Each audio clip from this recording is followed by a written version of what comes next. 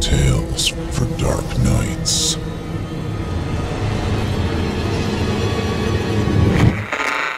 Want to make sure you never miss a Chilling Tales for Dark Nights video again? Be sure to subscribe and hit that bell to turn on notifications.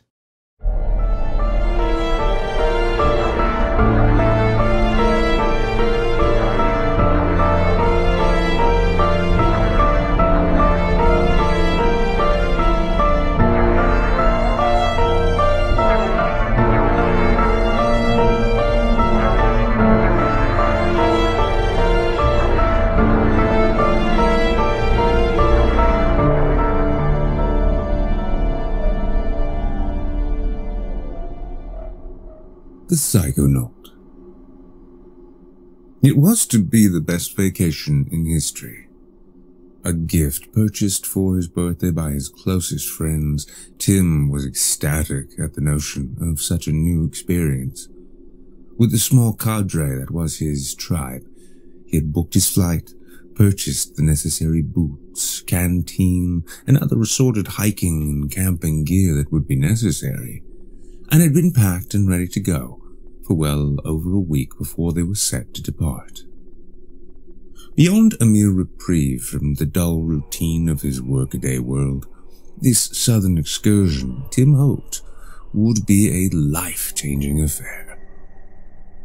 They were bound for Peru, and specifically to the Andes Mountains, where, after what he understood, would be a somewhat challenging hike through the dense jungle forest and up along the steep slopes of the mountain range, they would arrive at the small retreat.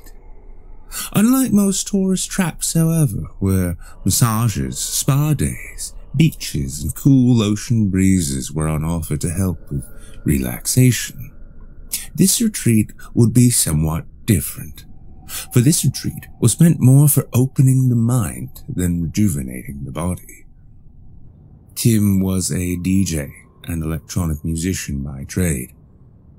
His days were mostly filled with making tracks which he would play at the various parties, bars, or clubs he would book, and when not working, Tim could typically be found with either a bong or video game controller in hand, provided he wasn't sleeping the day away.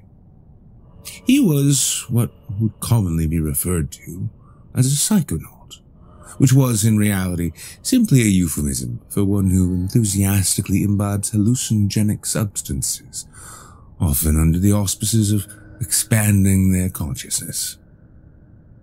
Though Tim quite often liked to claim that his dalliances with LSD, psilocybin mushrooms, mescaline, and a variety of as of yet unnamed research chemicals were a matter of broadening his mind, such were in point of fact more recreational than therapeutic, or genuinely experimental.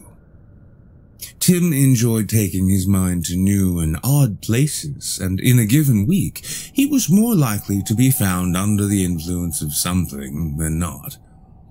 Fortunately for Tim, however, his generally nocturnal schedule and the nature and environment of his work as a rave DJ facilitated this lifestyle well. There was 1 week remaining until his sojourn to South America, or 2 gigs and a weekend as he tended to measure time by. The retreat was to be an ayahuasca retreat, whereupon after a hike through the forest and a slight climb up the mountainside, he and his company would be greeted by a shaman and a handful of acolytes who would act as guides for the ceremony to come. Ayahuasca, being possibly the world's most powerful hallucinogen, was one of the few mind-altering substances of such a variety that Tim had yet to indulge in. Where might it take him, he wondered. What might he see? The program through which they were connected with the retreat maintained a rather strict set of preparations for those who wished to participate, which required a minimum of 2 weeks of abstinent sobriety, a strict diet devoid of refined sugars, processed fats, or caffeine, and a balanced sleep schedule, none of which Tim engaged in, but all of which he promised he would.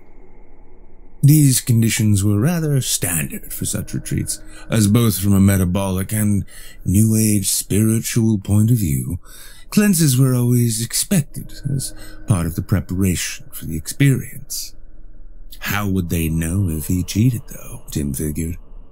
It couldn't really make that much of an impact. 2 days prior to their departure, Tim, along with his best friend Kenny, Kenny's girlfriend Amanda, and the consummate partners in crime, CJ and Dan, sat together at a cafe, going over the final details of their trip. Kenny and Amanda were particularly excited, as this was their first getaway as a couple. CJ and Dan, much like Tim, were mostly excited for the mind-bending adventure which was promised at the top of the mountain. All had their passports ready, their bags packed, and wore their excitement openly on their faces. Of their group, only Kenny and Amanda had taken the dietary and habit requirements seriously, with Kenny only doing so begrudgingly at Amanda's behest. Tim battled a slight hangover while sitting with his friends, as was usual for his appearances in the daylight on days following his gigs, but found such manageable. CJ and Dan both greedily slurped down their fruit smoothies as their perpetual cases of the munchies demanded tasty snacks following their 5th or 6th smoke out of the day. "So, what do you think it'll be like?" Kenny asked. "Well, remember when we smoked that DMT last year? That crazy, 10-minute trip or whatever? I heard it's pretty much like that, only much longer and, turned up to 11, Tim replied, adjusting his sunglasses and taking a long sip from his coffee. "Supposedly, some people get to talk with, their ancestors. Others meet aliens or other dimensional beings. It's supposed to be pretty intense." "Are you sure you'll be able to make the hike there, Mr. Everything Bagel with cream cheese?" Amanda teased, glancing down to the plate which sat before Tim. Tim snickered. "I'll be fine. I mean, it's just a walk through the woods and up the hill, right? Besides, if they can't handle me at my worst, they don't deserve me at my best." "I'm not sure that really applies," she responded, joining his chuckle. "But hey, don't go crying to me when all the cramps and exhaustion hit you halfway up the mountain." "I'm sure he'll make it just fine," Kenny said as he reached across the table, moving to steal a fried chunk of potato from CJ's plate, which he had already abandoned. Amanda, however, quickly slapped the top of his hand, shooing him away from the plate. "Same goes for you. We agreed this would be a great opportunity for both of us to cleanse and get into better shape, baby," Amanda said, half chiding, half teasing. "It's one pan fry," Kenny protested. "That's how it starts," Amanda said, no fully teasing her boyfriend. Without a word, Kenny withdrew his arm, slouching in defeat. "I wonder if there's any way to sneak any home," Dan mused. "I mean, it's not like the dogs are trained to smell that stuff, right?" "I don't know, man. Last thing I want to risk after seeing moon people from the future or whatever is getting busted by customs," CJ replied, finishing his smoothie. Glancing to Dan, Tim nodded in agreement. "Yeah, besides, for all we know, it'll be one of those once is enough things. I heard it can last upwards of 5 hours. Well, I was reading that it actually opens you up to other planes of existence, other dimensions and stuff. I've been meditating every day like the instructions said. I really want to have a whole experience with this, you know?" Amanda chimed in, a genuine excitement in her voice. "Just make sure you don't take any elves back with you," Tim joked. "Elves? Oh yeah, aren't those things Joe Rogan was always talking about?" Kenny asked. Let's not go down that particular road," Amanda replied. "Yeah, DMT elves, he calls them." "I have no idea what that's all about," said Tim, taking another bite from his bagel. I just hope I see something cool. Like, something to really blow my mind, you know? It's been a while since a trip impressed me. Maybe you'd have an easier time with it if you weren't always tripping during your gigs, Amanda said, half chiding, half joking. Tim sighed. Yeah, I know. You know what? After this, I'm gonna... I don't know. What would you call it? Dry out? No Scooby snacks for 2 weeks after this. So, you can do 2 weeks living clean after the treat but not before? Amanda asked. Well, right now I could go 2 days, but really, what good would that do? Tim replied with a sly smile. I'll be fine. This is going to be absolutely epic. I can't thank you guys enough. Best birthday gift ever. Well, these are socks, you know?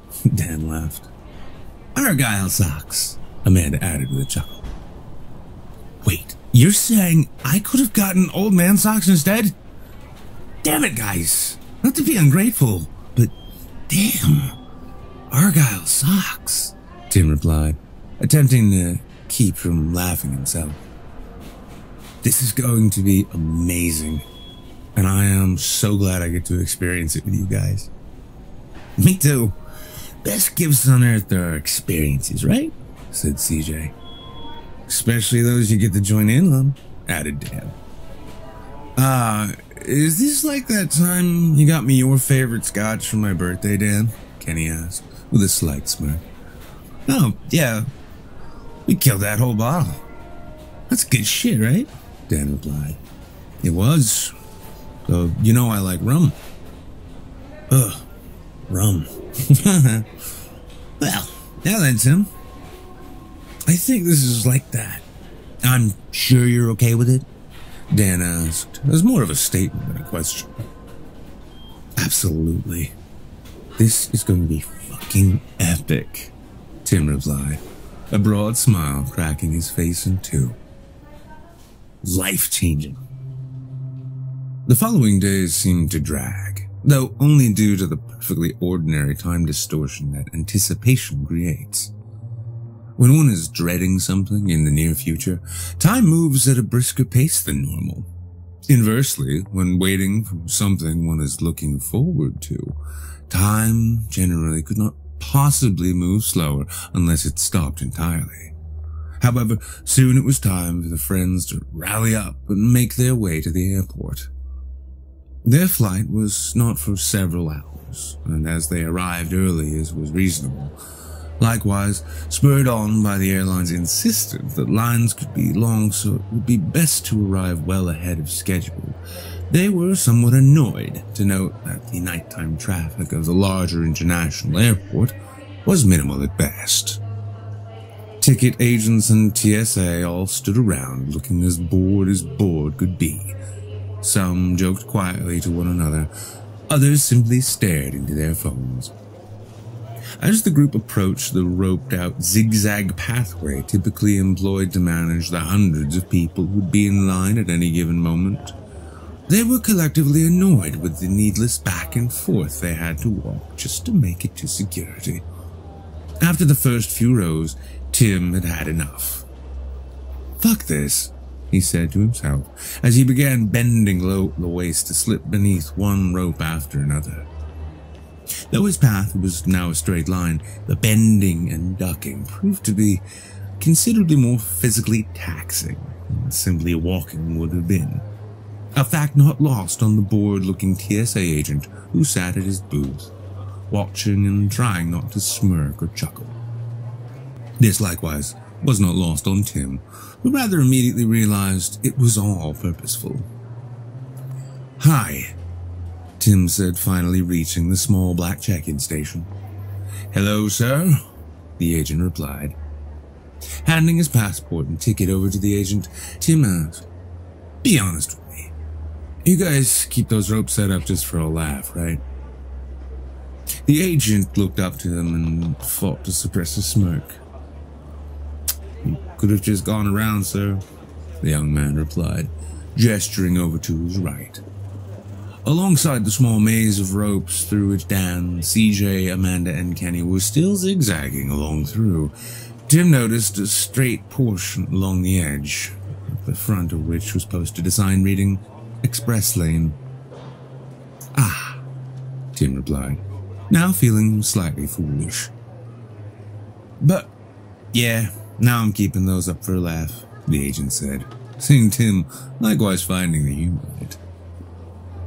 Soon the group was checked in. They slipped off their shoes and, stepping one by one into the body scanner, were soon cleared and let into the main terminal. Looking to the time and realizing there was still a solid 3 hours until boarding, CJ and Dan wasted no time in slipping off into a restroom, their pockets stuffed with dryer sheets. Once there, the pair would remove the cardboard tubes of the toilet paper in one of the stalls, stuff it with said scented dryer fabric, and take turns blowing weed hits slowly through it, leaving the stall hazy, albeit smelling of sweet summer rain. Amanda and Kenny opted to go for a snack down in the food court, leaving Tim opting to take a solo adventure to the nearest bar. Dan and CJ, while continuing to smoke endless amounts of weed, had taken many of the dietary recommendations the retreat insisted upon more seriously than at least Tim, avoiding excess sugars, fats, caffeine, and, to an extent, alcohol. Their last remaining vice was such they were certain it wouldn't matter. While Amanda kept Kenny in line for the most part, it was ultimately Tim who made no real changes to speak of. Taking a seat at the nearly empty bar, Tim was immediately greeted by the bartender. He was an older man, in his later 50s, with salt and pepper hair and a strong, square build. He was almost cliché, in his white shirt, black apron, and the off-white bar rag slung casually over his shoulder. All he needed was a toothpick, and he'd have a hat trick, thought Tim. "What can I get you?" the bartender asked. I think I'll go for I guess a Jack and Coke?" Tim said uncertainly. "You sure? Don't sound too excited. Want to try something new? We are kind of a craft cocktail bar," the bartender replied. "I guess. What do you recommend? What kind of liquor do you like?" "I like whiskeys, bourbons, that kind of thing," Tim replied, genuinely curious to see what would come of this. It felt a bit like going into a barber with no idea outside of needing a haircut and leaving it to the artistic and professional judgment of someone who knew what you'd like, just a few single prompts. "Okay, how about a Prohibition-era cocktail?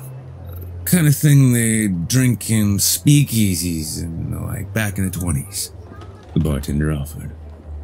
"Ooh, like a straight 100 years ago. A century-old drink. Why not? What is it?" "Called a Bowden. It's bourbon, bit of honey, bit of lemon, bit of... Well, how about this? If you don't like it, you don't buy it." "Deal," said Tim, already feeling as though his vacation was working out beautifully, despite having not even taken off yet. The bartender went to work, effortlessly mixing the bourbon, honey, lemon juice, and, to Tim's surprise, a dash of hot sauce. Topping with a lemon twist, the drink was something considerably more fancy than Tim was accustomed to. At a first sip, however, he discovered his new favorite cocktail. The tang, the sweetness, that heat of hint. They all blended together seamlessly, with each sip becoming a challenge not to follow with a greedy gulp. Tim placed the glass down after his first sip, his eyebrows raised and face conveying the purest look of approval possible. "Like it, huh?" the bartender asked. "Oh, yes. Oh, yes. This slaps. I love it." "Good. I'm glad. Learned that down in New Orleans. A little place called 12 Mile Limit. Great spot if you ever make it down there." Tim sipped again, trying to restrain himself from gulping the delicious cocktail down in a single go. Yeah, I've always wanted to go down there. Maybe hit Mardi Gras or something, you know? The bartender shrugged. I definitely recommend going, but avoid the big tourist times. Those are pretty much the only times during the year the locals are less than happy to see you. Really? Tim asked. Yeah. Too many cars, traffic. Really, it comes down to a bunch of people who don't get it showing up at once. Don't get it? Tim asked, taking another controlled pull from his glass. It's the New Orleans thing. It's different. You either get it or you don't. Anyway, though, where are you headed, young man? Somewhere exotic and fun, I hope. Peru, actually, Tim replied with a smile. Peru? Yeah, it's a birthday gift from my friends. We're going down for something of a retreat. Gonna hike up into the mountains and enjoy some spirit medicine. Tim looked up to the bartender, curious if he'd understand his subtext. The man thought a moment while shifting a few glasses into the bar sink. After a moment, a smirk crossed his face. Ah, yes, sir. I think I know what you're talking about, he said. Ever tried it yourself? Tim asked.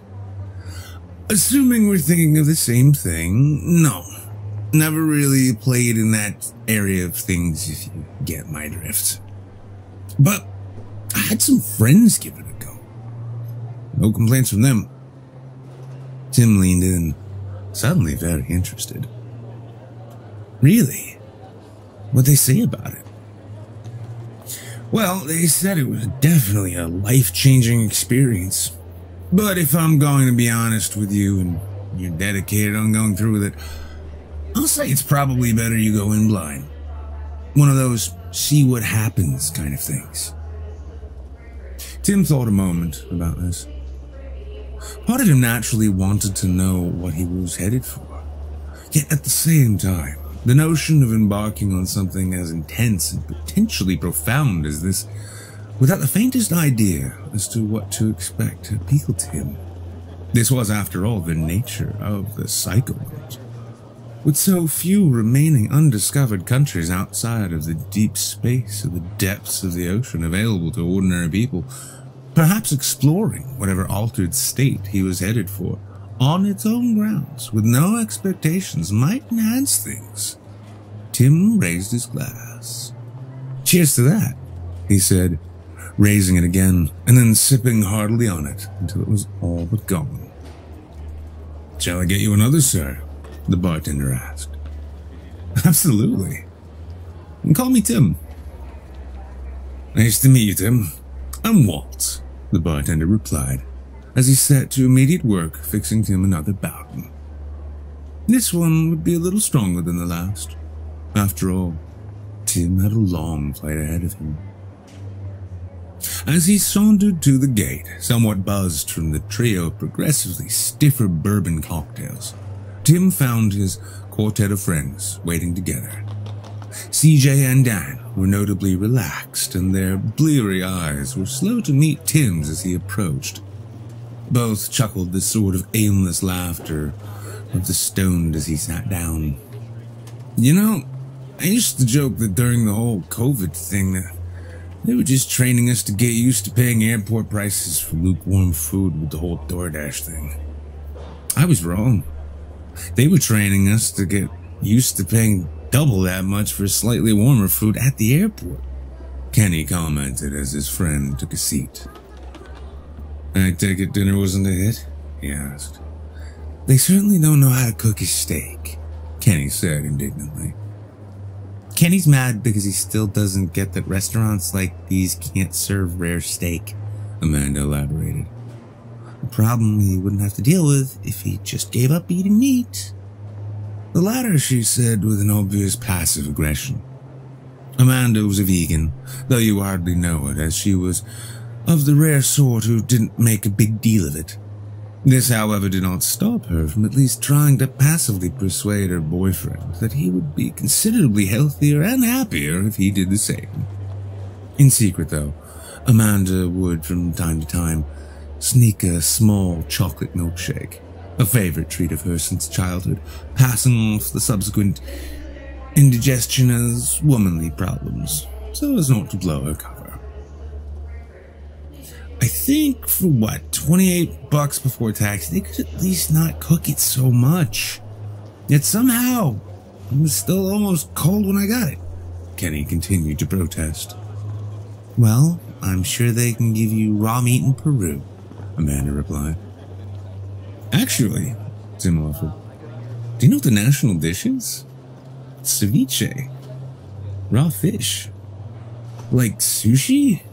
A stoned and bleary Dan asked, his ears perked up at the mention of delicious food. Kinda. They cure it in lemon or lime juice and serve it with greens and other stuff, Tim explained, his own mouth beginning to salivate at the thought of such. How do you know so much about Peruvian food? Amanda asked, amused. Tim could typically be relied upon to fully explain the workings of musical arrangements, equipments, computers, and the encyclopedic history of Lord of the Rings, yet a worldly foodie he was not. I figured I should learn a bit about the place, said Tim. We've got 2 free days bookending the retreat. Last thing I want is to end up doing is going to a damn Subway or something. I always hate when I see that. People travel to far off and end up eating at a Pizza Hut. Do you know there's a Pizza Hut right next to the Great Pyramids in Egypt? You never see it in the photos, but just turn to the side and there's a fucking Pizza Hut. It's like marking a little space on the floor next to the Mona Lisa for selfies. I'm pretty sure they have that, CJ said, idly sipping on an iced tea. Fuck, Tim replied, slightly defeated at the concept. Dan chuckled. Put an e-bike lane on that Great Wall of China. The group shared a laugh. They better have Wi-Fi at Machu Picchu or I just cannot even, Amanda added, each word dripping with sarcastic vapidity. I hope they made Gettysburg a gun-free zone, Tim offered. Give me a commemorative Fitbit for the Trail of Tears gift shop, said Kenny, not expecting the reaction which followed. Whoa, hey, the group almost said in unison. It was a regular part of the game, not even waiting to see who took it too far, but rather waiting for Kenny to inevitably do so. Pump the brakes there, Andrew Jackson, said Amanda. Easy on it, General Custer, added Tim. Slow your roll, Cortez, blurted CJ.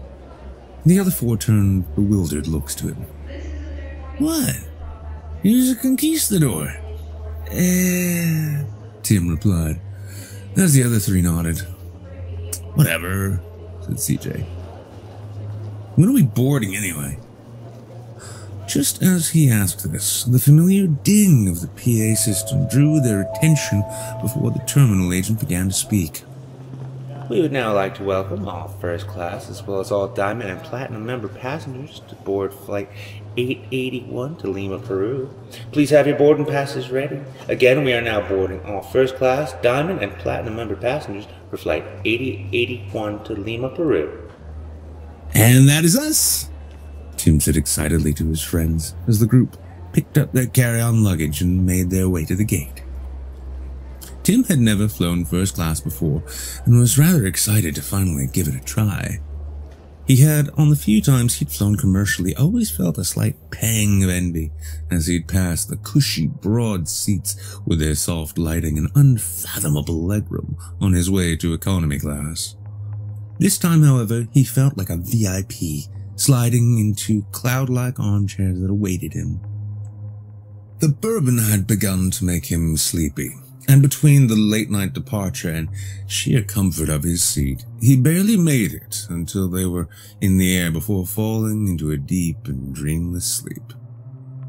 They had some 10 hours in the air yet to go, through which Tim and all of his friends, save for Dan, would be in and out of consciousness throughout the trip, would sleep like babies. For Tim, no sooner had he closed his weary eyes at home than did he awake, refreshed and alive just prior to landing. It was late morning when the flight touched down at Jorge Chavez International Airport in Lima. The sun shone brightly down on the tarmac as the plane jostled slightly upon making contact with the ground. Soon they had taxied to the gate. Enjoying the final peak of first-class flying, Tim was the first to step off the plane. Joining with his friends, the group made their way down the concourse and then on through customs. As they passed through, their passports stamped, it was still slightly sleepy Dan who chuckled when declaring the purpose of their visit as pleasure. This elicited a momentary, spurious look from the customs agent, who raised an unimpressed eyebrow at the young man, before stamping his documents and moving him along. Soon they had picked up their luggage, hailed a cab in the form of a passenger van, and set off to the address of their Airbnb. Amanda attempted speaking in the broken but functional Spanish she possessed, with this lasting only until the driver replied in English. He was a cheery enough fellow, offering the group bottled water and asking where in the States they hailed from. "Oh yes, very nice place, very nice," the driver replied. It was his standard reply whenever a foreigner said where they were from. He'd never been more than 100 miles from Lima, where he had been born, yet that never stopped him from telling his fares how much he enjoyed his time in their lands of origin. After a short and pleasant drive, they arrived at the hacienda they would call home base for the next several days. It was a beautiful two-story home, replete with a pool in its courtyard. Though one of the pricier offerings on the website, the exchange rate between US dollars and Peruvian sol made the luxury option too good for Kenny or Amanda to pass up while putting the trip together. Within no time, they had each selected their desired bedrooms and had gotten to unpacking. The plan was to settle in for an hour or so, then to explore the local flavor. Naturally, Amanda, who viewed preparation for adventure as half the fun, had identified several local spots to take in the art, music, and cuisine.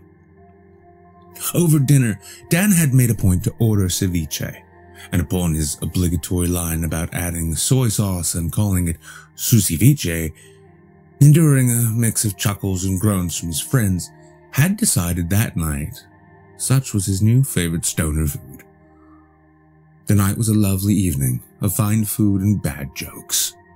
Soon each retired to their respective rooms, relatively early by Tim's nocturnal standards, all in preparation of the following day's trials and rewards.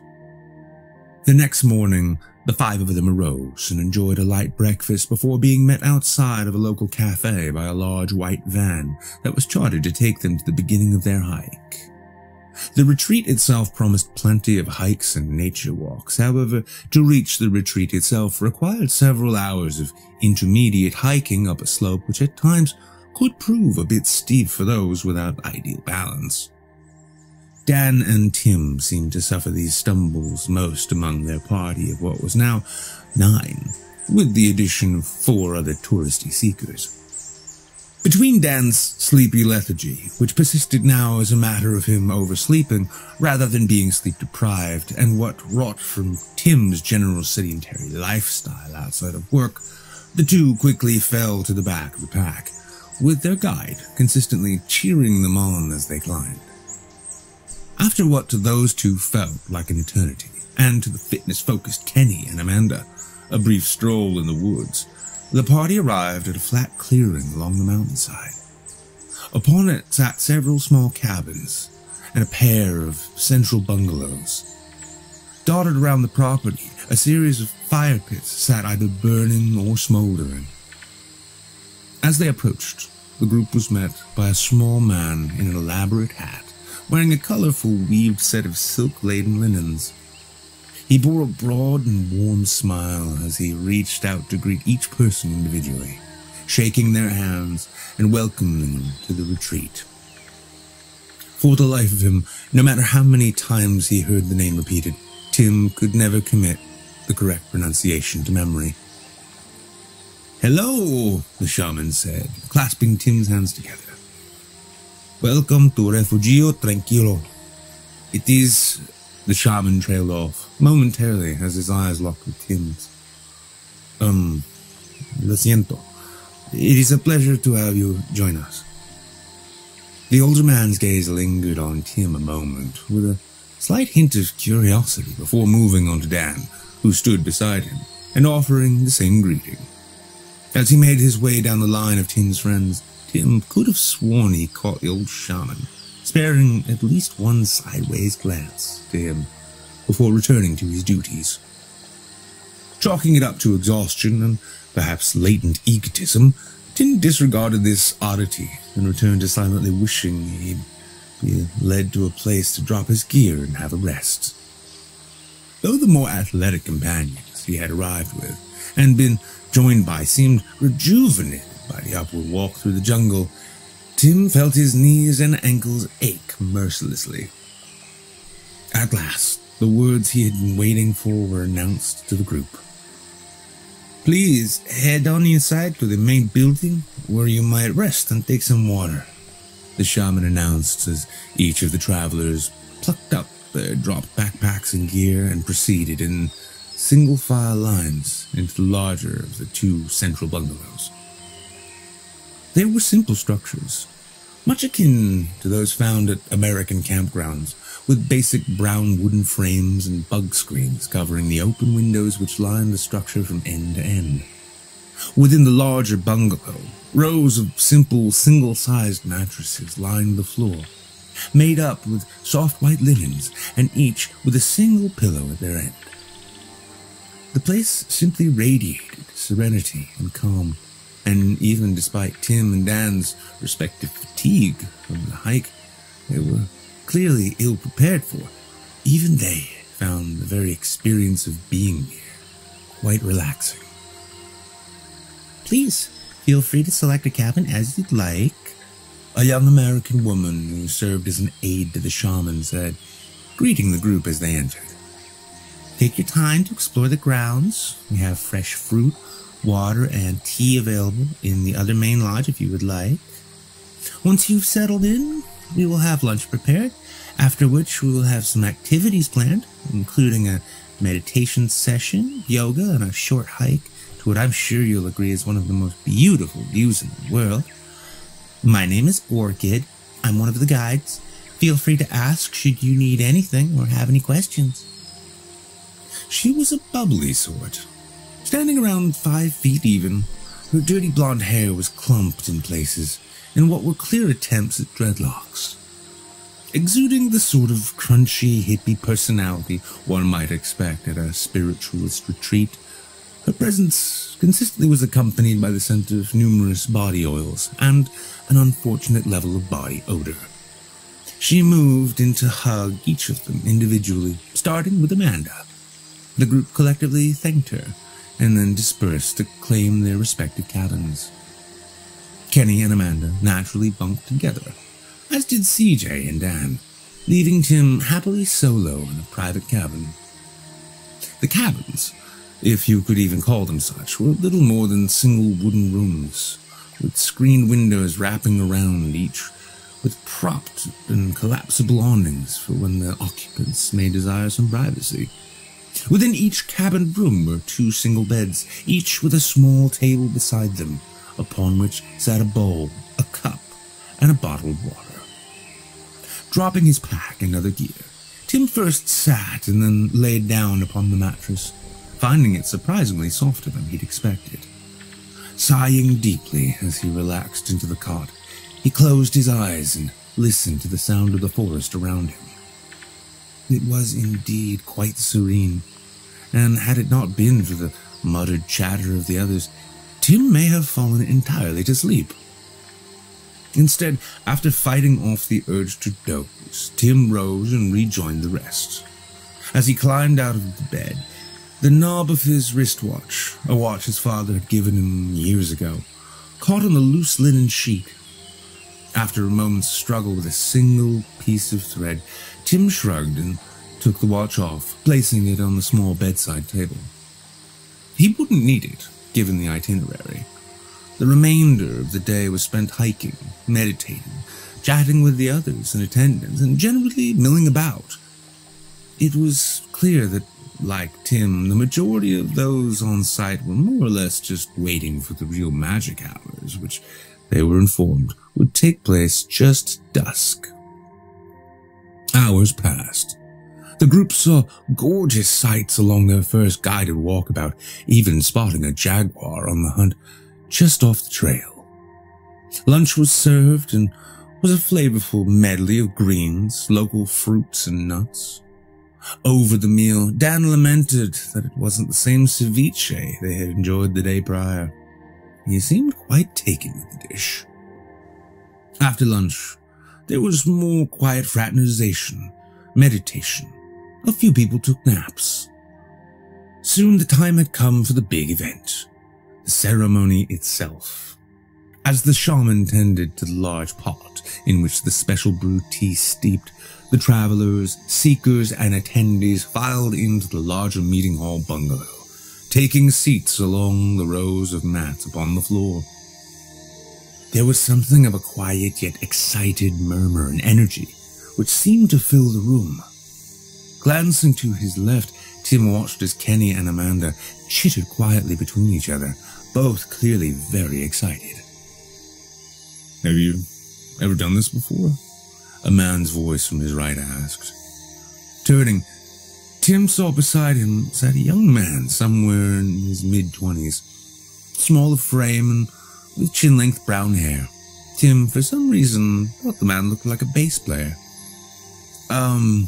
No, first time," he replied. "Oh, you're in for a treat," said the man. "I take it you've done this before?" "Yeah, this'll be my third time," the man replied excitedly. "What's it like?" Tim asked, watching as the shaman began to distribute small bowls of the magic tea down at the other end of the room. "Hard to describe, really. Usually a bit different for everyone. Let's just say if there are unresolved parts of your mind or past or whatever, don't be surprised if you don't sort them out," the man replied with a sly smile. Tim was unsure what to make of his statement, but was further confused by its follow-up. "Oh, and watch out for the elves. They're always an interesting interaction," added the man. "Elves?" Tim began to reply, but stopped as the shaman appeared before him, handing him a small wooden bowl about the size of a coffee cup. Within it sat an oily and honestly foul-smelling liquid. Swirling it around gently in his cup, Tim noted as its thick, viscous consistency clung to the sides like a wine made from used motor oil. After taking his own cup, the stranger beside Tim leaned in closer, speaking in a hushed tone. "Don't sip it. Just pound it down. Ignore the flavor as much as you can and try your best to keep it down." "Thanks," Tim replied, still looking down into the cup. From the center of the room, the shaman spoke some rites, which Tim missed entirely, and with a nod, the group partook in their teas. Tim hesitated a moment, smelling the acrid stench of the brew. However it was made, scent and flavor were clearly not a priority. Shrugging to himself, Tim took a deep breath, counted to 3 in his head, and as quickly as he could, threw back the bitter brew. No sooner had it hit his tongue than did he feel a sudden need to retch. But mentally buckling down and reminding himself that vomiting is as much mental as it is physical, forced down the final sips. His face contorted in disgust, and his chin sank back into his neck as every conceivable expression of foul displeasure crossed or put on display. He wasn't alone. Nearly every other attendee likewise recoiled at the scent and flavor of the thick and bitterly earthy tea. Amanda had tears in her eyes as she struggled to keep hers down, and Dan nearly immediately began dry heaving. As the group suffered the taste, the shaman and his assistant, Orchid, went around the room with wooden plates, upon which sat orange slices, bits of ginger, and small cups of honey. As Tim's nose remained filled with a pungent aroma, he wished for nothing more than to blow the scent away. Seeing his struggle, Orchid approached him with a small bowl of coffee beans. "Here, smell these. It should help," she said with a smile. Tim inhaled the scent of the beans greedily, feeling a slight sense of olfactory relief as the dread stench of the tea was softened in his nose. "Thanks. This is something else." "You get used to it. Or you don't. I barely notice anymore. But I don't think you'll meet a person alive who can say they enjoy the flavor," she responded, holding the bowl of beans off to another suffering seeker. "I don't imagine so. So, now what?" Tim asked as Orchid took his cup from him. "Now?" she said with a smile. "Now, just give it a little. Maybe take a walk around or go sit by the fire." Looking past the girl and out through the screened-in window, Tim saw a flickering campfire burning just off from the side of the door of the structure. He felt nothing yet, short of the continued revulsion of the taste and waves of nausea as his body continued regarding the tea as unwelcome. Moving carefully, so as not to further upset his stomach or digestive tract, Tim rose and began off for the fire. Taking a seat near enough to enjoy it, he settled in and waited for the brew to kick in. He wondered how it would compare to his other hallucinogenic experiences. Would there be a sense of mild high before the weirdness began, as with mushrooms? Or perhaps, would he just start slowly picking up on how odd things were becoming, as with LSD? Excited though he was, it would have been a lie to claim there wasn't an element of nervousness behind it all. Excited nerves, but nerves all the same. Minutes passed. His friends joined him by the fire, all exuding the same excitement and curiosity as Tim. Idle conversations began and ended. Dan's face in particular remained slightly contorted, as if the still bitter foulness taunted his tongue and sinuses. The minutes continued on, soon leading to first to a half-hour lapsing, then an hour, all with nothing happening. Then, just a hair over 70 minutes since Tim had first sat down by the fire, he felt something odd within his mind. He couldn't quite describe it, if pressed, but whatever it was gaining power and volume. Then, everything went black. Tim woke up in his cabin. He had no recollection of how or when, but he had clearly made it back to bed at some point. Looking around, he realized quite quickly that he was alone, as he had planned for taking a solo cabin as he had. Looking out the window, he saw the night sky was still above and emblazoned with millions upon millions of stars, visible only in those remote places free from urban light pollution. Though very beautiful, they were also quite real, with no visible hints of being a hallucination. In point of fact, beyond not feeling as though he were any form of high or tripping, Tim felt remarkably awakened and refreshed, as though he had slept his deepest sleep ever. Looking at his watch, he saw that some 6 hours had indeed passed since the ceremony had taken place, and yet despite his best efforts, he could recall nothing from the experience afterwards, not even in the manner of a blackout, but rather there existed, it felt, a void in his recent memory, as though he'd ceased to be altogether until waking on his cot. The sensation was actually curiously familiar, reminding him of the one time he'd undergone surgery and was put under general anesthesia. The deep and dreamless sleep of such going beyond mere sleep, and serving almost like an off button for his conscious mind. He honestly felt a bit cheated, as all the talk of mind-blowing sights and experiences, philosophical and personal growth, these supposed elves he was supposed to watch out for, none of it had happened for him. Instead, he recalled sitting by a fire comfortably, and then simply waking up. Tim rose from his cot and stood up with a stretch. Checking the watch, which sat beside the bed, he noted some considerable amount of time had passed, and no stranger to blackouts. Was grateful someone had seen to it he was deposited on his cot.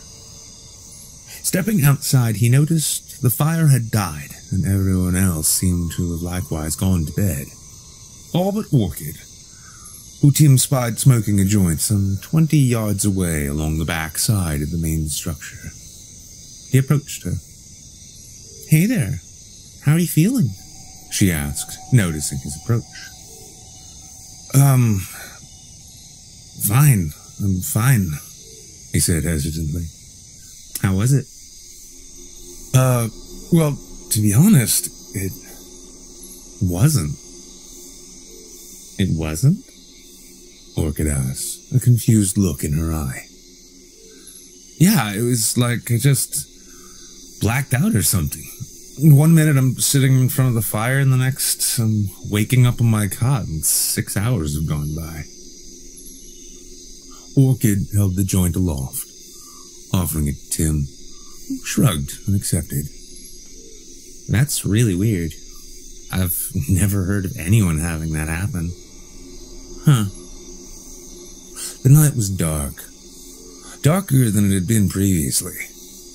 Where before the sky was an incandescent marvel of cosmic artistry, now only but a few stars shone or twinkled in the inky black above. Tim was a tad let down by this, as the naked night sky, so far from the light pollution of cities, had by far been one of the most beautiful sights he had ever beheld. "It's dark tonight, huh?" he said, passing the joint back to Orchid. "No darker than usual, I guess," Orchid said with a shrug. "So, when do y'all leave?" "Flying out the day after tomorrow. We'll be heading back into town tomorrow and then taking off the next morning," Tim replied. As he took the lit and smoldering joint from her once more, she shot him a sly look with her eyes. "Well, seeing as you got your rest, I imagine you probably won't be sleeping much tonight, yeah?" The immediate subtext was lost for a moment on Tim, as the weed began to take effect. "Yeah," he said. "Probably screwed up my sleep schedule in general." Orchid leaned in closer. "Maybe like some company?" she stated more than asked. It took a moment for Tim to notice the way she was looking at him and for the requisite pair of twos to equal 4 in his mind. "Oh. Well, yeah. Company. Company would be lovely," he replied, his face splitting into a broad grin. Orchid leaned in and kissed him deeply. He returned in kind. After a few moments more, the two rose from their seats, kissed again, and made their way back towards Tim's cabin. He would sleep, and sleep well that night, but not before Orchid sapped him of every ounce of energy he had, the two ultimately collapsing in a sweaty pile of flesh and hyperventilation. Morning came too soon, in his opinion, upon waking. Upon waking, he was surprised to see that Orchid was gone, and he was alone again in the cabin. Fishing around for his watch, he was surprised to see that it was already nearly 11 in the morning. That would give him just enough time to grab some breakfast before packing and heading off. He hoped he might bump into her in the main hall, but she was nowhere to be found. Most likely off tending to some errands, he reasoned. After breakfast, which was comprised almost entirely of fruit, he met with his company again, sat by the small fire pit, which now sat black and dormant. The sun shone down from a brilliant, clear blue sky, and the day was proving to be a beautiful one. The four friends were all regaling one another with stories of their extraordinary experiences, with CJ in particular seeming to positively burst with excitement. They each had their packs nearby, though none seemed to be in any hurry to go anywhere. "Morning, sleepyhead," Amanda teased. "We were beginning to wonder if we should wake you. You sleep well?" "Yeah, I'd say so," Tim said as a knowing smirk half crossed his face. "So, we getting ready to go? I just have to throw a few of my things together and say goodbye to Orchid real quick." "Who?" she asked. "Orchid, the girl who works here." "Little blonde hippie chick?" Tim said, seeing that none of this was registering with Amanda at all. "Gave us all hugs when we got here. Was hoping to say goodbye before we left." Amanda merely shrugged and shook her head before her intuition kicked in and her face split into a grin. "Oh shit, you got lucky last night, didn't you?" Tim said nothing, but found his vain attempts to suppress his smile saying enough. "Oh, you did? Oh, happy birthday, Timmy," Amanda chuckled. "No shit, you fly over 3,000 miles and climb a mountain and you get to have a spirit quest and then sleep with a local? My man," Dan said, rising from his seat to offer a congratulatory high five. "I don't think she's local. Pretty sure she's American. But she works here. You all met her," Tim insisted. Yet the group simply looked at him with a mix of slight confusion and mirthful teasing. "Whatever, man. Important thing is you had yourself a proper goddamn adventure. I'm glad we could all be here with you for it," said Kenny. "We should get going, though. Place we're staying at has a curfew, if you can believe that." "Right on," replied Tim. "Just need to grab my stuff. Be right back." Tim returned to his cabin, hoping in the back of his mind that he might find Orchid there, but alas, it was merely he, his effects, and the rustic little bed and nightstand now sat awaiting their next seeker and guest. As he pulled the last of his belongings together, zipping them up into his backpack, he turned to the nightstand to retrieve his watch, only to find it missing. Searching behind, below, and all around the little table, he soon lifted the mattress, and then the entire bed frame in search of the watch, but found it nowhere. Had Orchid taken it while he slept? That he ruled out as impossible, as he remembered checking the time before going to breakfast. Had someone snuck into his cabin and stolen it? That made little sense, as it was not a particularly fine watch, and among the items in his luggage, plenty of more expensive or desirable loot could be found, none of which was missing. It made no sense, and for 10 solid minutes he effectively tore the room and his bag and his pockets apart in search of it. It wasn't until Kenny's voice shouted to him from out in front of the cabin that he was stirred from his hunt. "Tim, you good to go?" Kenny beckoned through the screen window. Yeah, one sec. Just trying to find my watch," Tim hollered back. "Your watch? Okay, whatever. Just meet us at the fire pit when you're ready. We should really get moving if we want a chance to get dinner before turning in," Kenny replied. Tim continued searching through every square inch of the small square room, checking and rechecking and rechecking his bags, every conceivable pocket or lining, the sheets upon the bed, and even the bed itself. And yet, for all his trouble, he found nothing. After a few more minutes of searching, Kenny appeared in the doorway, urging him once more to get moving. "Dude," Kenny said, "we really need to go, like now. If not, we might end up hiking in the dark, and I don't think any of us are up to that particular challenge. Sorry, it's just my watch. It's the one my dad gave me, and I don't want to lose it. Your dad? Kenny was slightly, though obviously rather confused. Well, listen, if you've looked through and through this spot, maybe just ask the guru shaman guy if he can keep an eye out for it. Have it shipped to you later. We need to get moving. Tim sighed a sigh of resignation. I guess you're right. I'll grab my stuff, chat with the shaman guy, and maybe Orchid if I can find her, and I'll be right with you guys. Kenny nodded, equal parts confused yet in a hurry. Tim knew he was right, and that regardless of if he found the missing property or not, they needed to get moving, lest they run out of daylight and deny themselves a final meal before departure. Approaching the old shaman who led them in the ceremony, the man cheerfully admitted he knew nothing of the watch or where Orchid was, the latter seeming to confuse him more than the former, but promised that should he find Tim's missing watch, he would be sure to ship it to him using the address Tim made a point to leave with him. Soon his bags were packed, and his friends were back on the trail, headed down from the mountain and into town.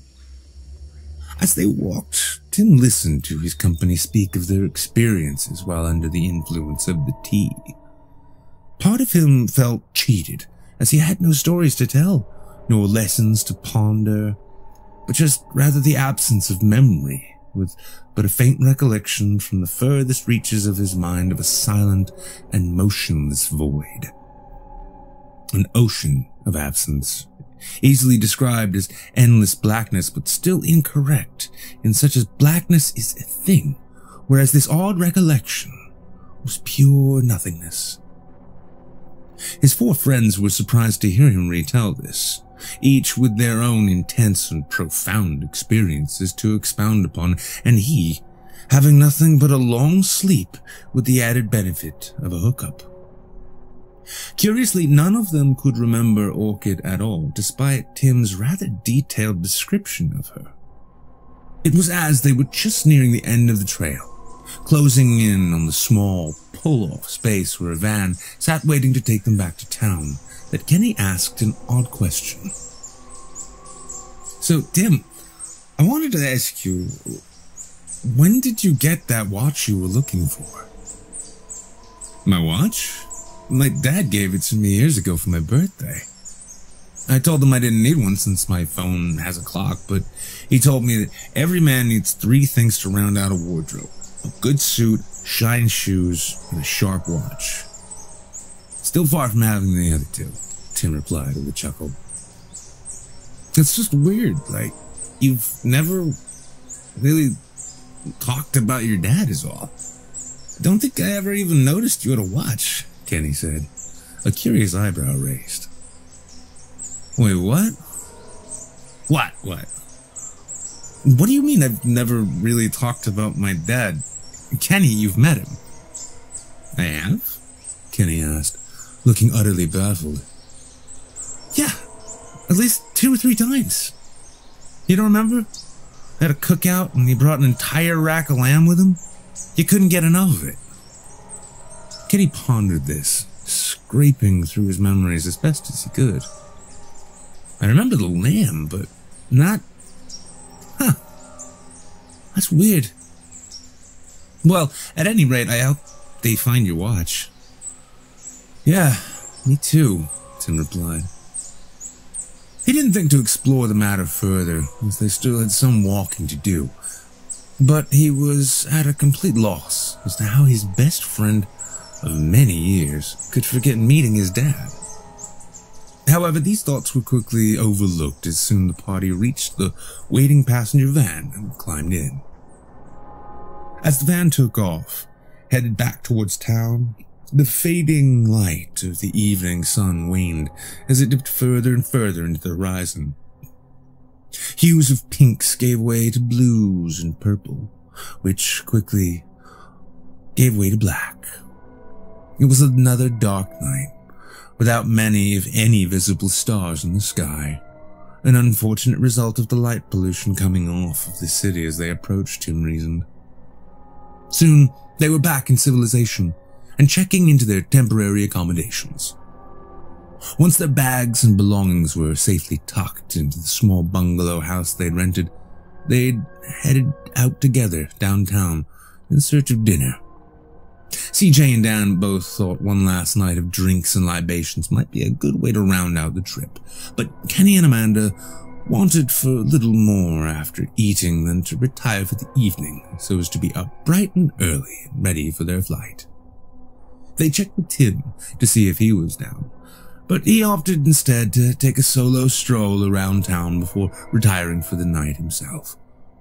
So it was the 5 friends went their separate ways. The night was cool, relatively speaking, and the skies as clear as the glaring lights of the urban oasis around them would allow for. Lima, as a city, smelled curiously like any other big city, with its mixes of garbage and human waste, diesel and car fumes, and of course the smells of fresh fish and cooked seafood. Tim strolled block after block, pondering his experience thus far, until finding himself in an unusually quiet part of town. He had been so consumed in thought he had failed to recognize that he had wandered well away from the touristy hotel and nightlife area, and well into a very pastel, very residential one. He smelled the air yet again, this time smelling competing wafts of home-cooked meals and a curious floral scent that seemed to hedge every other fragrance. So consumed was he with this strange olfactory experience that he'd entirely failed to notice the 2 men with bandanas around their faces approached from behind, each with blades in hand. Lima, like most large cities, is no stranger to crime, and for a clueless American traveler such as he to wander idly into a random part of town in the dead of night like this was universally an invitation for either trouble or a most amazing experience. Sadly, in this instance, it was the former which had found him. "Dame toro!" a voice barked from behind him. "Toro ahora!" Tim raised his hands in compliance to either side of his head. Yet curiously, just as he turned to face his assailants and naturally to comply with their orders, which he reasoned had to be some variation of "give me your shit," was surprised to see the sidewalk behind him empty. It had happened too quickly for him to see, but in a split second, the 2 bandits who had sought to rob him of the whopping next to nothing he carried suddenly ceased to be. In one moment, they were there for any who might be looking to see, and the next, before Tim could turn to lay eyes upon them, they were gone. Tim glanced around, genuinely baffled and wondering for a split second if this was not some kind of prank. But despite his best efforts, no bandits or the like could be found. It was then that he decided that perhaps it might be a good idea to head back, get some sleep, and get ready for the following day's departure. If he was really lucky, perhaps Kenny and Amanda might have finished their coital embraces, allowing for an easy sleep. In either case, he knew it was time to go. The walk back to the house was uneventful. Tim repeatedly sought to check the time on his wrist, but each time was presented with the sad reminder that the watch was lost. It had been such a standard piece upon his person, so much so that he was even used to seeing the tan lines and sometimes indents upon his skin from his regular wearing of it. However, now his wrist felt empty, light, and strangely enough possessed neither the long-term indents nor discolorations he had expected, as though it had never existed at all. Another sigh escaped him on the 3rd or 4th time checking the phantom timepiece. Instead, pulling out his phone, he saw that he was well within curfew still, and so continued a winding route of half-memory and half-periodic checking his GPS until finally he arrived. Slipping into the darkened Airbnb, he crept to the room he was set to share with CJ and Dan, only to find it thankfully uninhabited.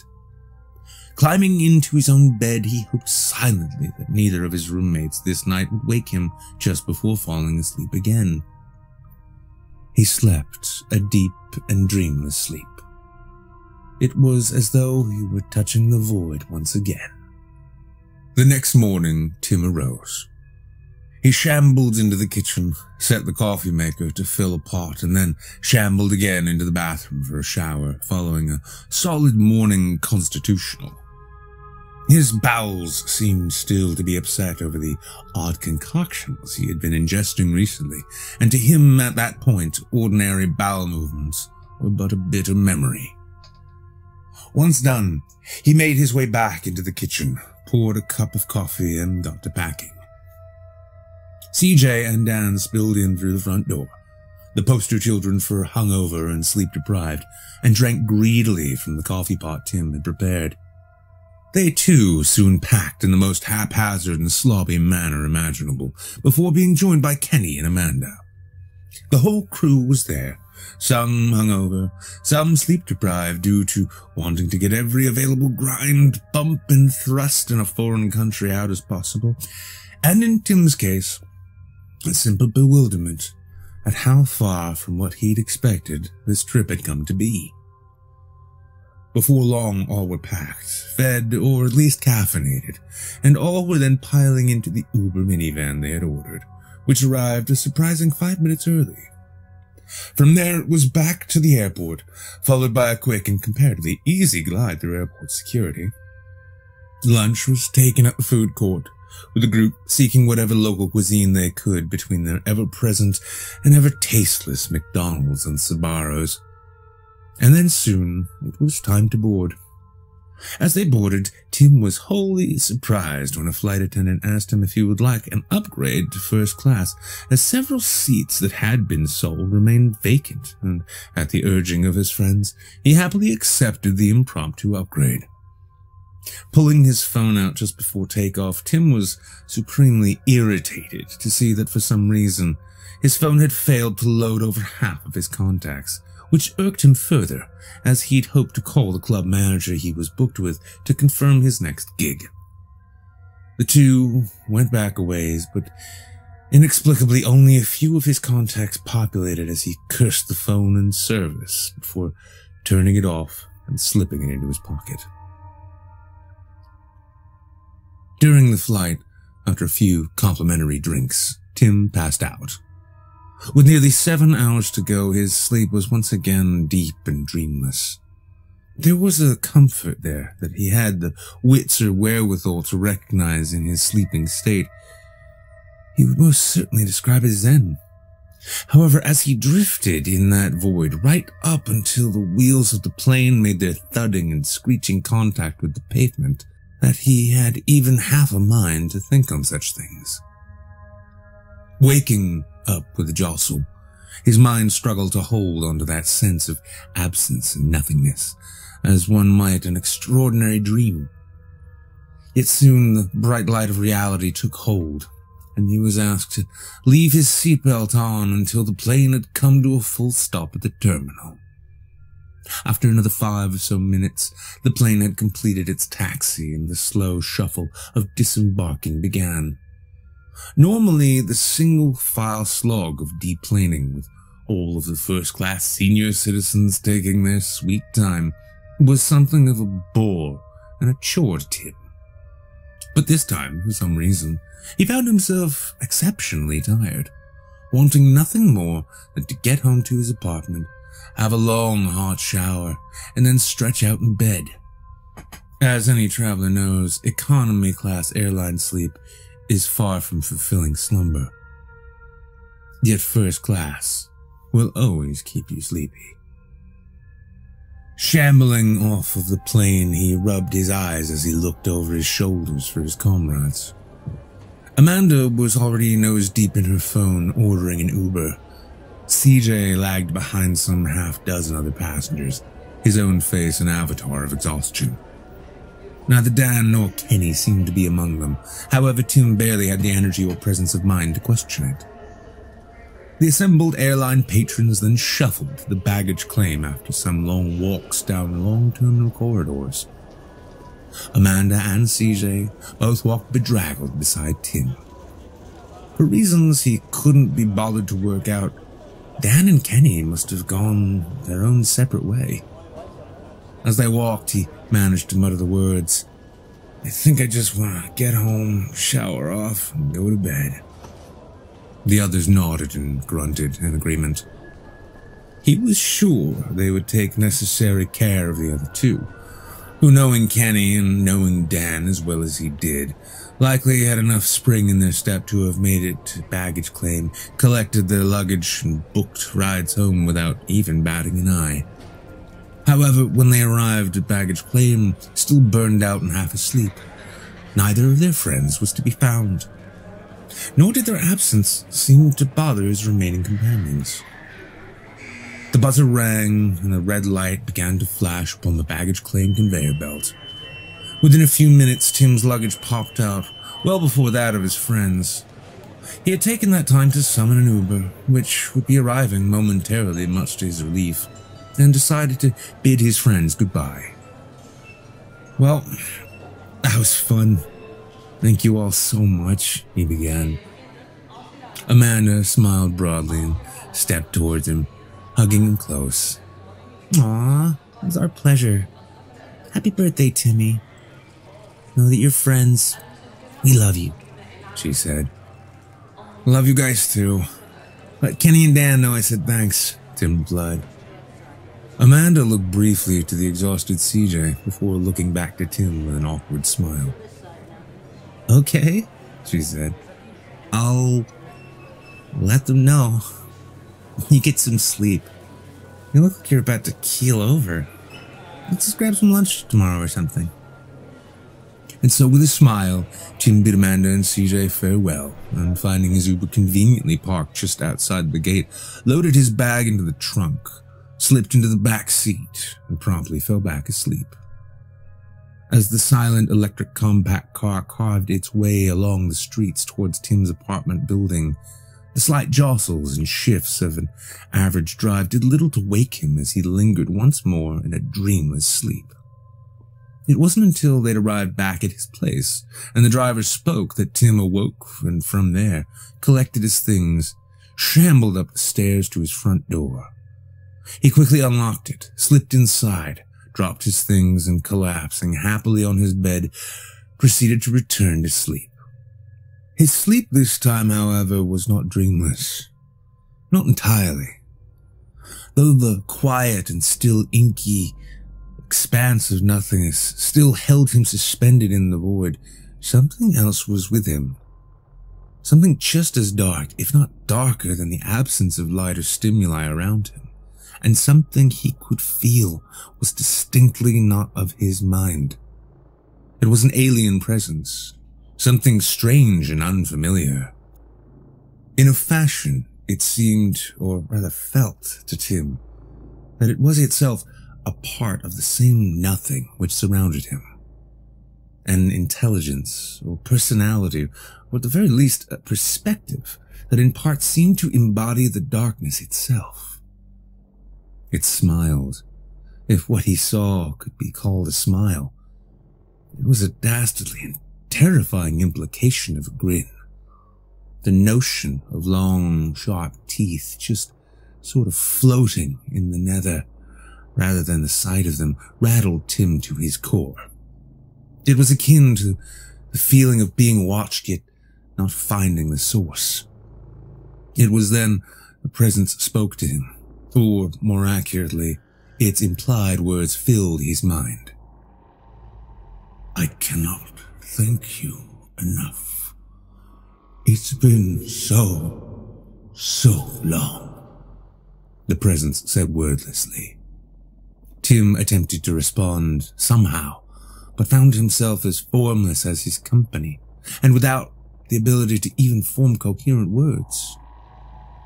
All was merely sense and implication, all of which filled him with a type of dread he had never experienced before.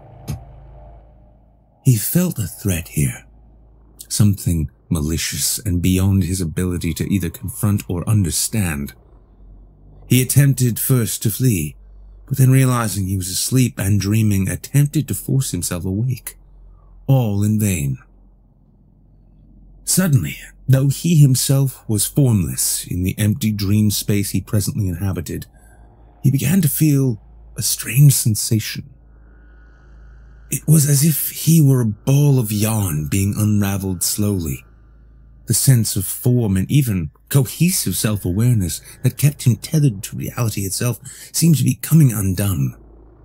He mentally fought back as best as he could, engaged it, felt in some sort of psychic battle with the omnipresent enemy whose very presence felt like the definition of alien malevolence. Whatever it was, he could tell was not of this world. Yet for some strange reason, despite the fear and antipathy he felt towards it at the same time felt oddly familiar, as though he'd known it for some time before this nightmare befell him. He'd longed now for an ordinary dream, or even just the empty nothing of his dreamless sleep. Anything to escape the increasing feeling of being undone. With what little focus he could retain, he struggled simply to think of the words, "What are you?" But just as he did, the notion of that sharp and all-consuming grin manifested in what remained of his mind's eye.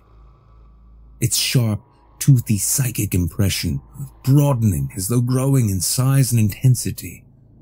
As it reached what it felt like critical mass, with the last of Tim's sense of self or basic existence clinging desperately to whatever reality it swam within, it implied a single, unspoken sentiment. Hungry. The word or sentiment rang out like a church bell in Tim's mind. It felt almost to be followed by a deep and hollow laughter, akin to a cackle, though not quite as shrill. It shook him to the core of what remained, and in a single last desperate attempt to save himself, Tim imagined closing his eyes, simply wishing for nothing more than to wake up from this terrifying nightmare. And so, he did. Sitting up in bed, Tim felt beads of cold sweat trickle down his face and neck. He sat up, pulling in a sharp and deep breath, desperate for air as though he'd been suffocating.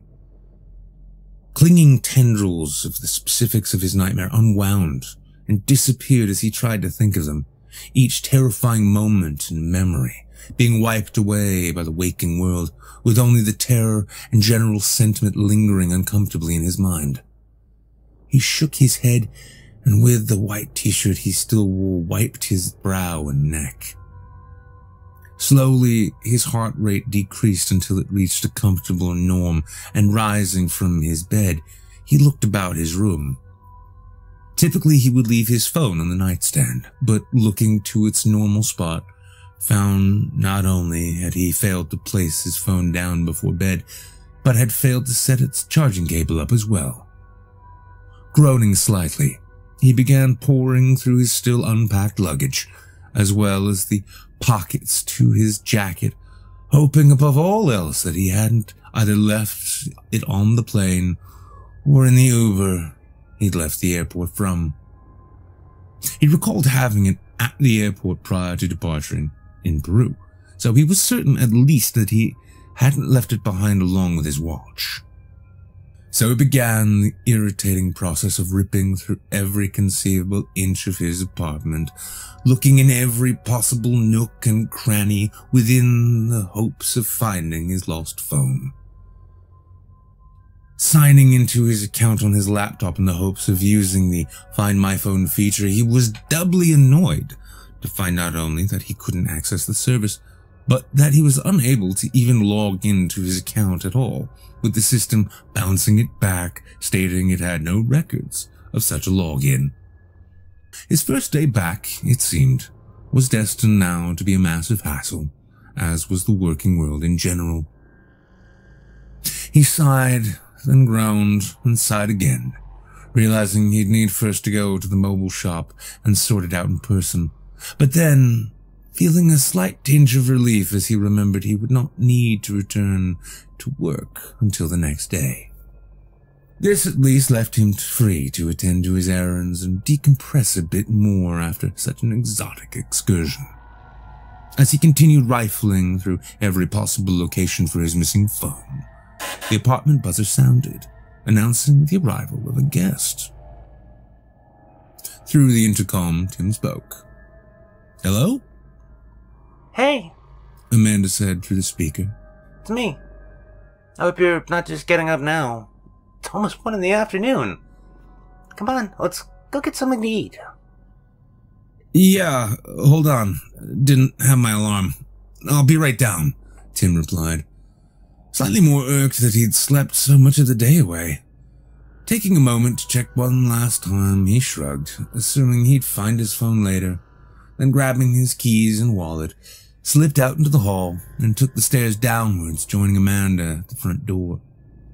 He was surprised when he arrived to see that Kenny was not with her, but fashioned he may likely have had work today. "Just us today?" Tim asked, as the door to his building closed behind him. Yeah, unless you had someone you wanted to invite in mind," Amanda replied, as the two turned and began walking towards her small red compact car. Nah, just... never mind. I'm pissed. Seems I lost my phone.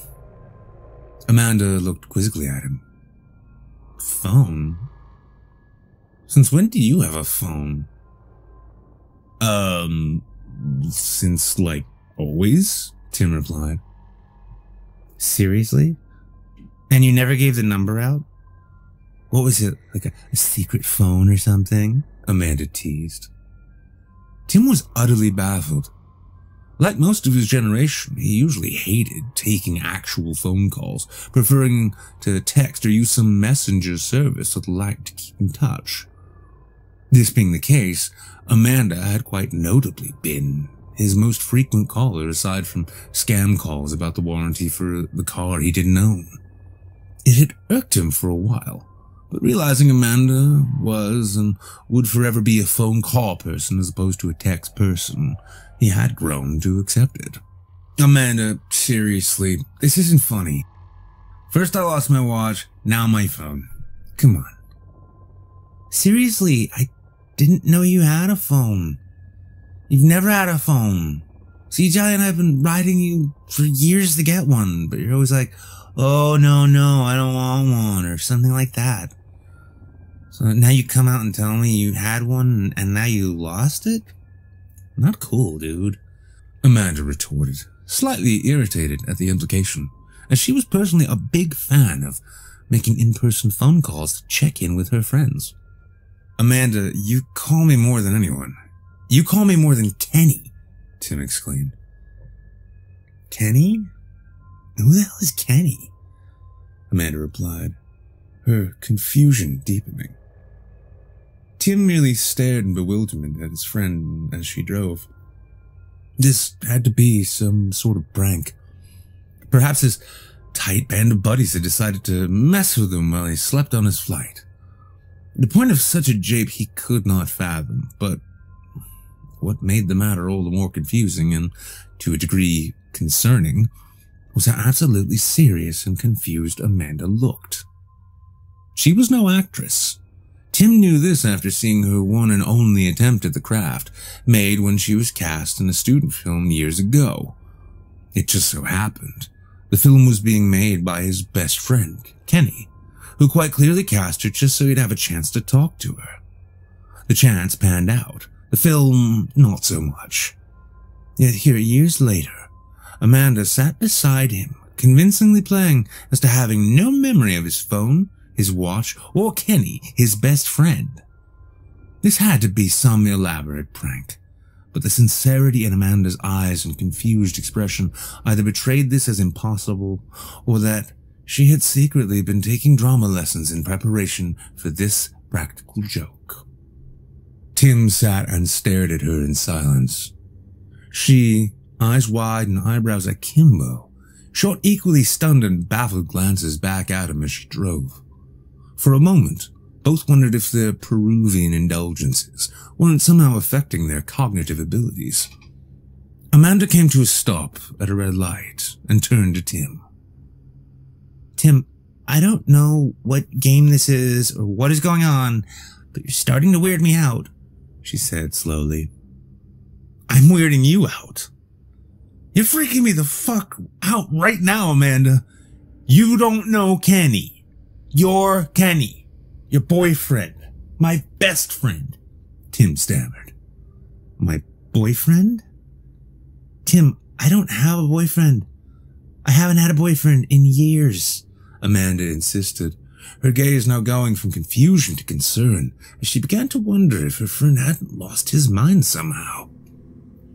Bullshit! I don't get what kind of game this is, but hey, I've got an idea. Let me see your phone. Tim reached out, as though he was ready to just take it from the center console where she'd placed it. Amanda snatched it up before he could reach it. What? No. Why? Because unless you really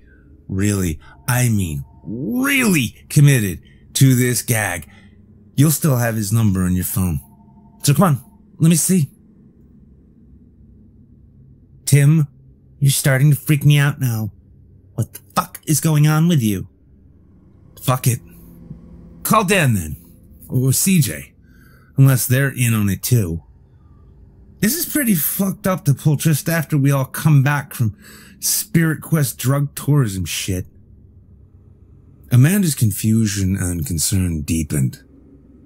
Tim, who the hell is Dan? It was you, me, and CJ who went down on your birthday trip. You didn't have a phone. You didn't have a watch that I was aware of. Are you feeling okay?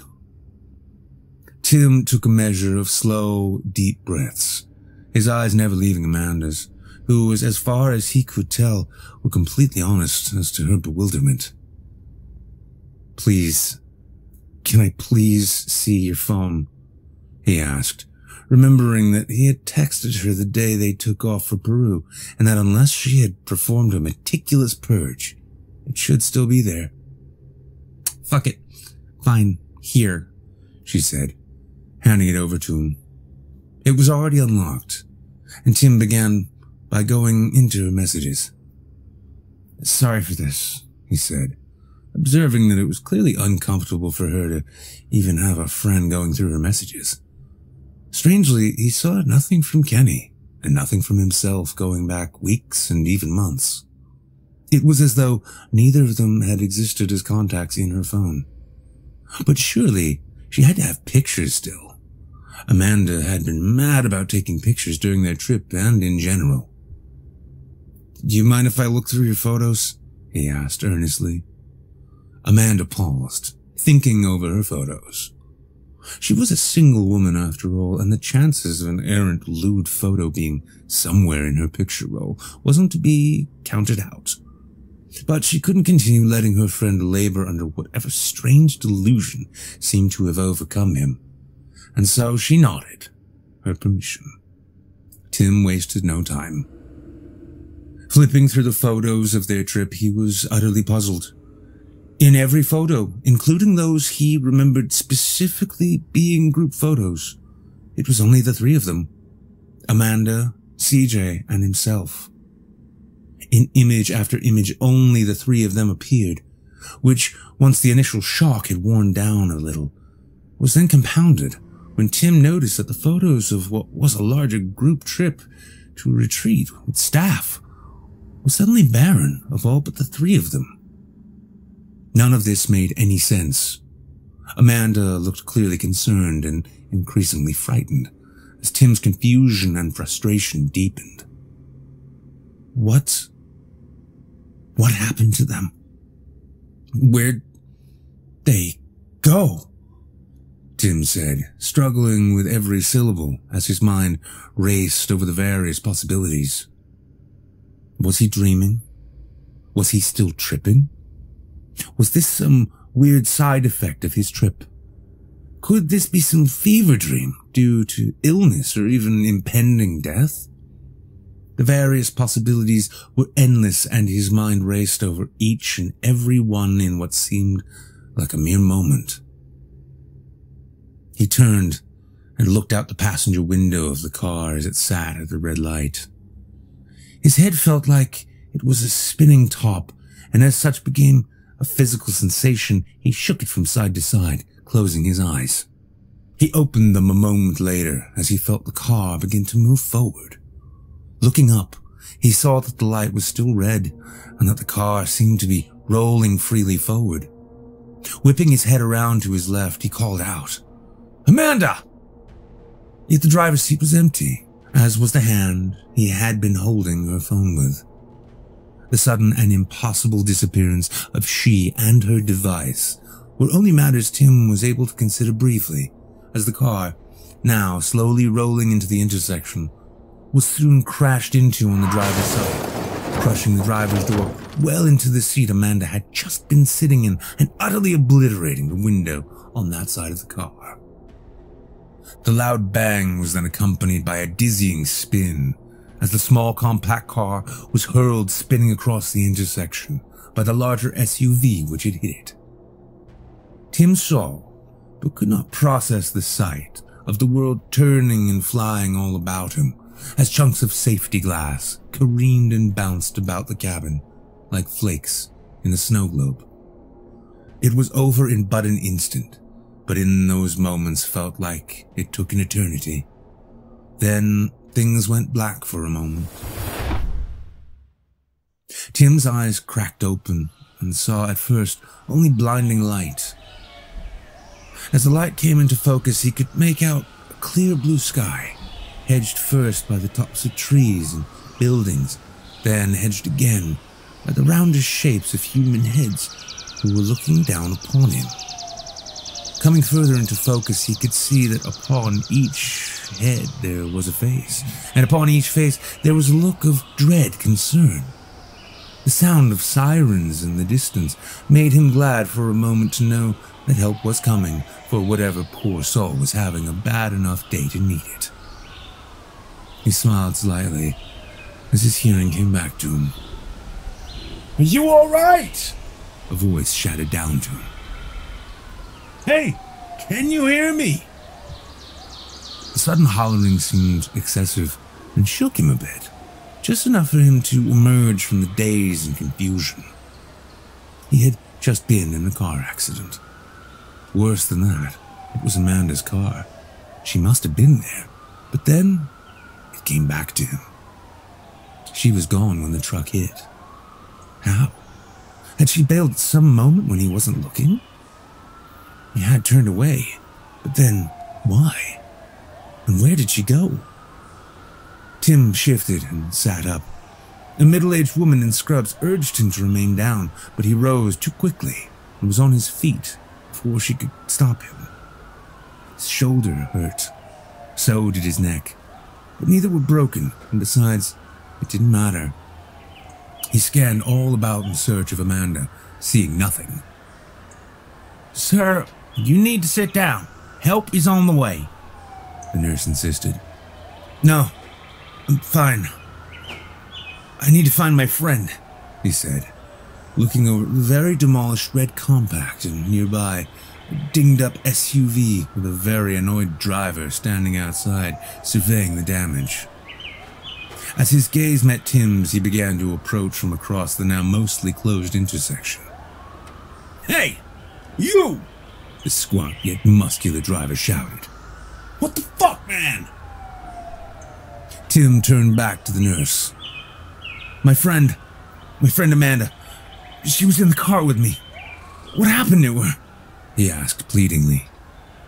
The nurse simply returned his gaze with one that appeared as confused as Amanda's had been while Tim had checked her phone. "Honey, there was no one with you in that car. You were alone, and you were in the passenger seat. Was this for some kind of internet thing? Like a TikTok challenge thing? Because, honey, my niece tried one of those and—" Tim cut her off unceremoniously. No, nothing like that. Nothing like that. There was no one there. You're sure? You're sure? He said, almost breathlessly. Yes, I am sure, the nurse replied. Listen, you need to sit down and wait for help to come. You're not okay right now, okay? But it's alright, because I'm a trauma nurse, and I'm here to help you, okay? Tim sighed, which upon inhaling partially hurt. He likely had some form of rib or shoulder fracture or bruising that a nurse would be ideal to see about. However, as he looked upon the street signs, which hung from overhead along the traffic light power lines, he realized that he knew where he was. He was near somewhere familiar to him. He needed that, the familiar. He needed to know he wasn't entirely out of his mind and that enough of the world was still there. He would need to go to work. Thanking the nurse, who looked very close to attempting to physically restrain him, Tim set off on something of a hobbling run across the intersection and down the sidewalk in the direction he knew the club he worked at was located. It was but a few easy blocks, and surely the sirens he heard on approach would be far too preoccupied by the actual accident to pursue him. As he ran, he looked over to the angry SUV driver, expecting to see him giving chase. But instead, there was nothing. Neither driver nor SUV. Ignoring this, he ran onward, sparing a glance backward over his shoulder only after he'd made it roughly a block. What he saw, or rather, what he didn't see, caused him to run even faster, as behind him there were no sirens, nor busted red car, nor SUV, nor angry driver, nor nurse, nor traffic, nor anything. Quite literally, anything. It was a void. A void which seemed wholly and oddly familiar in its nothingness. Tim stopped dead in his tracks. Whatever ringing in his ears or pain in his head that had been there was now well and gone, replaced only by a deep dread. He swore that as he looked into the void, it looked back. Not only did it look back, in fact, but rather, it felt as though it smiled. The void had smiled. Whether it be at Tim or upon him would remain a mystery, were mysteries ever a thing again. But it smiled all the same. Not knowing what else to do, Tim turned and ran. His legs and muscles came to burn as he sprinted and dashed as fast as he could, away from the invisible yet fully comprehended maw that sat as and within that darkness. He knew not why, but perhaps it was the original destination he'd had in mind. His legs seemed to carry him for block after block, across intersection after intersection, all in the aim of reaching his club. It had, he remembered, a large steel cooler. Somewhere perhaps he might be safe and able to ride this whole thing out. Yet as his legs carried him forward, the sensation of creeping and domineering darkness behind him felt further and further upon his heels. Soon it felt like each step was one in which only the balls of his feet or his very tiptoes were able to make any kind of contact with any kind of road. He was running out of time, space, and options. Then, as he approached, seeing the location of the nightclub from whence he had made his living, he stopped, dead in his tracks. No point in moving forward anymore, I guess, he thought to himself, looking down to see an empty storefront on a barren and desolate Dust Bowl street where once his place of work and many other thriving businesses had been. It was not that they had been ended and shut down, but rather had simply never been. He knew that now. Yep. End of the line, a voice said to him within his head. It was incorporeal and hard to get a real read on, but its intent and message were clear. Can I ask where you are? Tim said aloud, watching as the sky, horizon, trees, and road in the distance all began to shrivel and shrink out of existence as an endless and deep darkness overtook it. I suppose, it said, you and your friends sought a chance to vacation in other worlds, and that is what you got.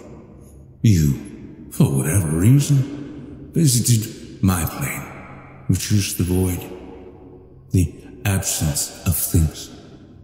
And if you can believe it, you were kind enough to bring me back. Now, I will feast upon your reality.